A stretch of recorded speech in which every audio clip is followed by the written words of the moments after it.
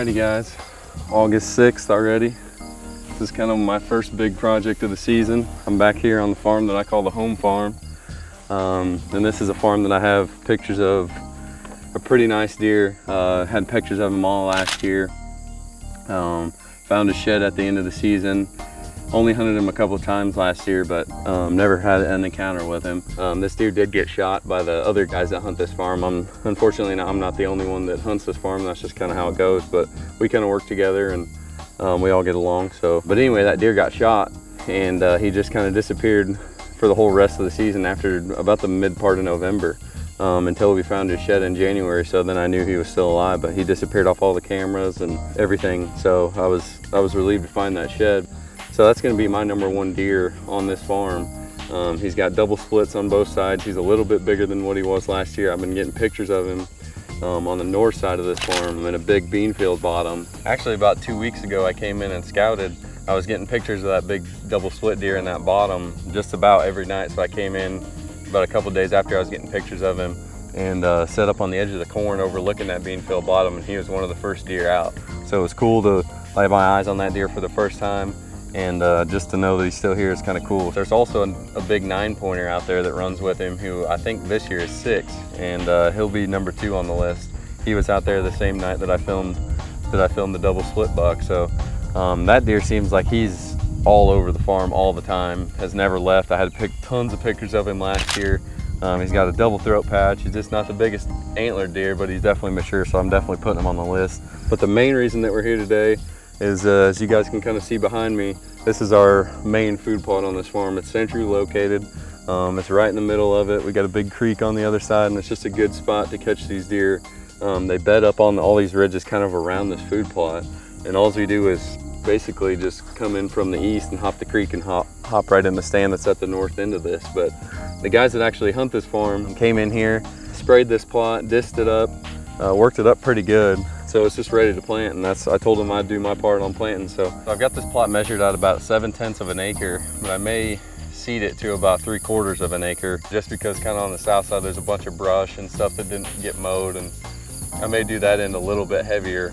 But pretty much up here I'm gonna try not to overseed it. But we actually had an awesome encounter last year with that mature 9-pointer that's gonna be #2 on the hit list. He was in here. I mean, it was like 4 o'clock. I mean, he had just gotten up, kind of stretching around, and then he made a scrape, you know, just kind of hanging out in here. And these deer feel safe because it's secluded. We're supposed to get a little bit of rain within these next couple days. It's been super dry here in Iowa the past couple weeks, so that's what we're gonna do today. We're gonna broadcast some big and beastie. We have a pretty good kill. There is a little bit of grass still in here. I've got one more plot that I sprayed about a week ago. It's on the south side of this farm. Kind of a little secluded plot that I did last year, and we'll go plant that other food plot after we get this one done. But that's our plan today. We're gonna get this plot in the ground and get it going.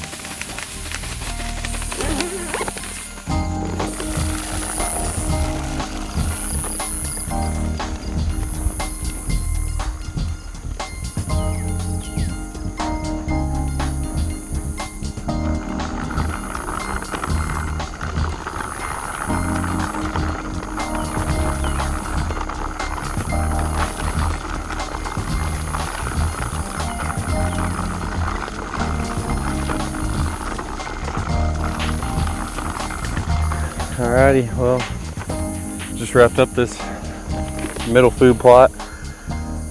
Kind of clouding up. Hopefully we get a little rain. I know we're supposed to get some tomorrow, but one last thing that we're gonna do is we don't have a harrow, but we do have a big branch over here, and I got a hitch. So we may just drag it over the top of this just to kind of ensure that we get good soil to seed contact. And you know, sometimes you got to do what you got to do when you don't have a harrow or any equipment. So we're gonna see if this big limb will work and test it out. See what she's got.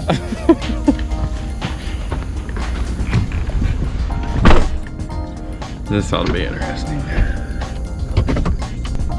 Appears to be dragging pretty dang good. I can see dust kicking up.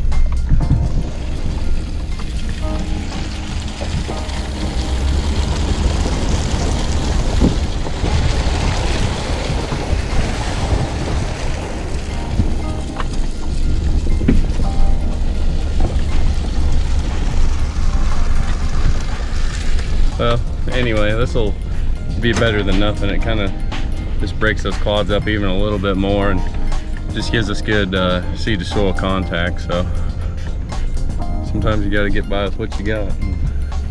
We got a big limb we're dragging, but I think it's working pretty good. So, but this other little food plot that I sprayed a couple weeks ago shouldn't take long. So get this finished up and get over there.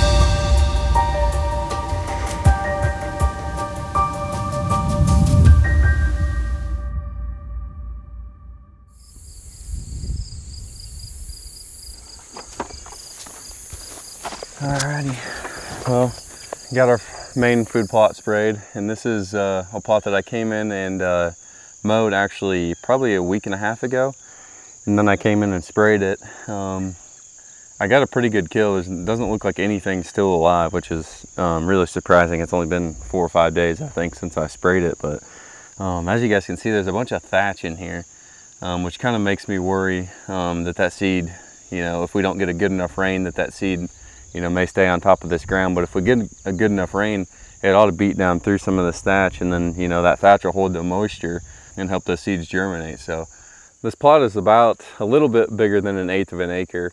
Sets up pretty well, and we can access from back behind to the east. There's really good bedding straight west and really good bedding straight north. So I had a really good stand of big and beastie in here last year. Like I said, last year I just mowed it and sprayed it too. I had some good pictures in here last year. That 9-pointer was in here. The double split buck was in here a little bit. This is kind of the south side of that farm and kind of the south side of his range also. So I don't get him in here a lot, but it's just another option to hunt this deer, maybe on a different wind. We like hunting on a west wind, southwest wind, and it kind of just blows it back to the way we come in. So we're gonna plant this in big and beastie, and hopefully, like I said, get some rain and get this plot going. I'm not going to fertilize today. I'm going to come back probably within another week or so, right before we get another rain. Both the co-ops are out of fertilizer, so that's going to do it. We're going to get this plot in the ground and give you guys an update in probably another week.